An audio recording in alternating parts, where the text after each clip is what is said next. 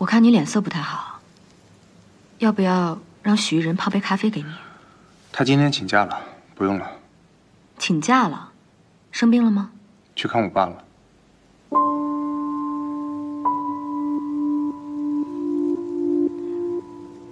你爸的病，许玉人他都跟我说了。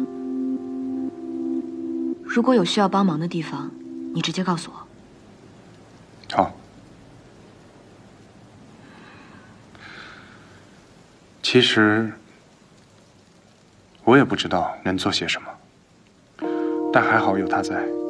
他经常去看我爸，倒是他们两个有好多话题可以聊。那就好，那我先出去了。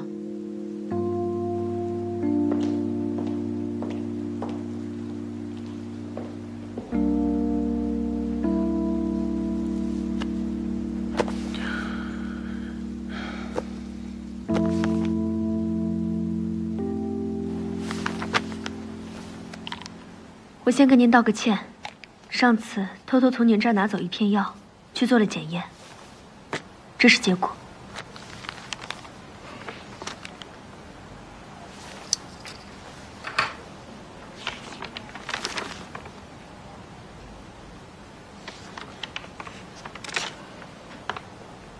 既然这样，我再怎么解释，也是多余的。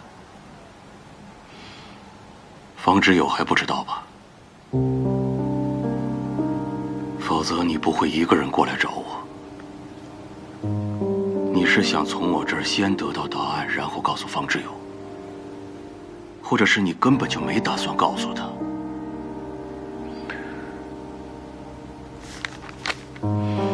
看来是被我猜中了。你果然很爱我的儿子，生怕他受到一丁点儿的伤害。可是伤害他的人，却是他的父亲。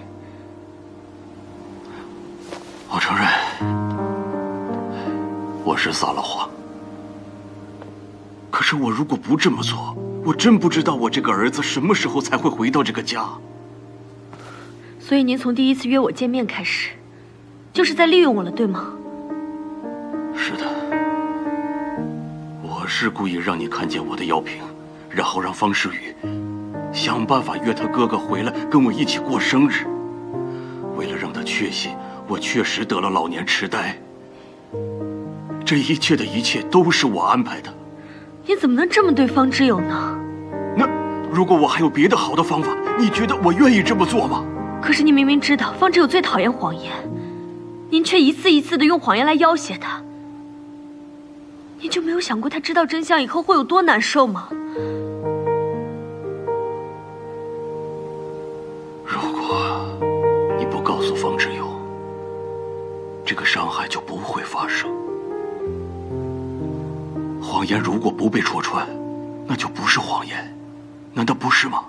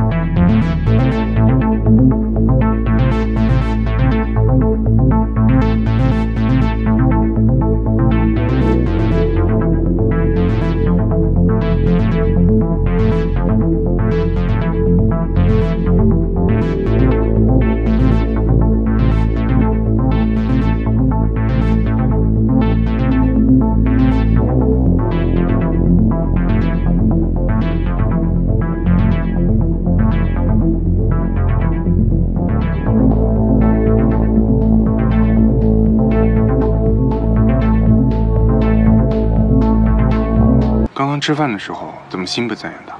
是不是你去见我爸了？他难为你了？没有，我又不是你，一见面就吵架。那下午怎么不接我电话呀？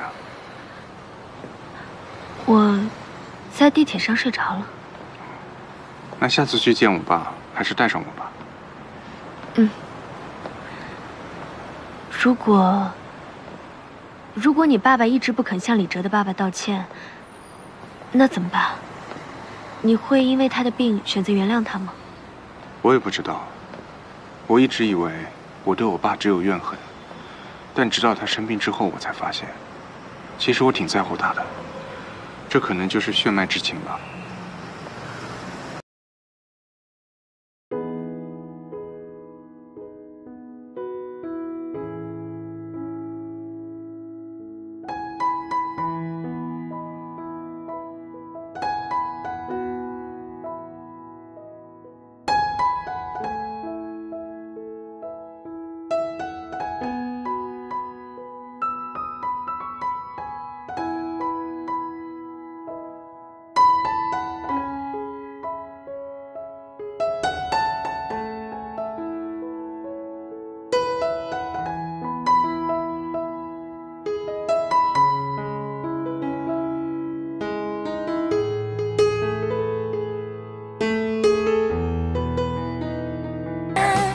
赶紧吧。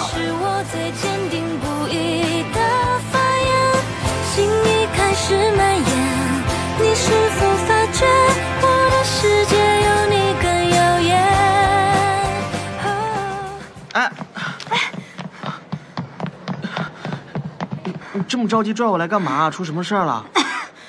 没了，都没了。什么没了？这不在这呢吗？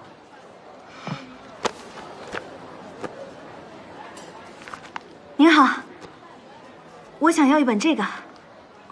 对不起，这本书我们店已经没货了。您手里这本是样书，如果想要的话，需要预定。好，谢谢你。没事儿。听到了没？没了，全部都卖完了，没有了。小不了，这是图书馆。抱歉。谢谢。你戴个大墨镜，你能看见吗？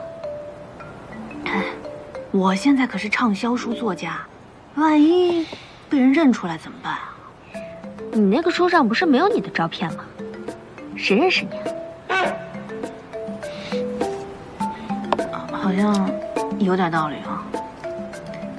哎呀，你们不知道，今天早上小巫婆给我来电话了，她说我的书几天之内都卖光了，所以我决定了，我要办一个大派对，隆重的来庆祝一下。到时候我把你的方知友也叫来哟。哎，不准说到时候再看，他敢不来，绝交。哎，我来 ，party 的事我来，我最擅长。你以为你逃得掉啊？我想要……你想要什么都行。